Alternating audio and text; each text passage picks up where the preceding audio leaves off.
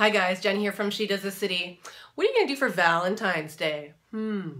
I know, you're gonna go check out Below Her Mouth, opening up in theaters Friday, February 10th. I first saw this film during TIFF this past September, and I praised it, and I called it the cinematic voice to the female orgasm. Ooh, what does that mean? Well, it means a lot of different things. What I wanted to share is that this is the first time, and correct me if I'm wrong, that we have a feature-length drama on the big screen in theaters that explores female sexuality that has been created entirely through the female gaze. Produced by women, directed by women, shot by women, edited by women, post-production by women, boom mic by a woman. You get the point? This is refreshing.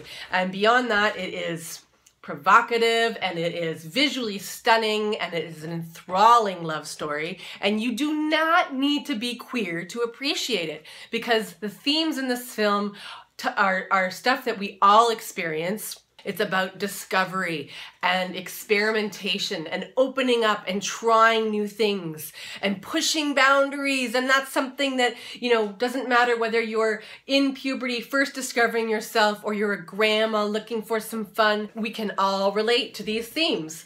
And so I hope that all of Toronto goes and sees this film, because it is truly something to celebrate. And I know a lot of women involved in the film, and I am so proud of them, because finally, finally, it's up there on the big screen, our orgasms, and it is hot.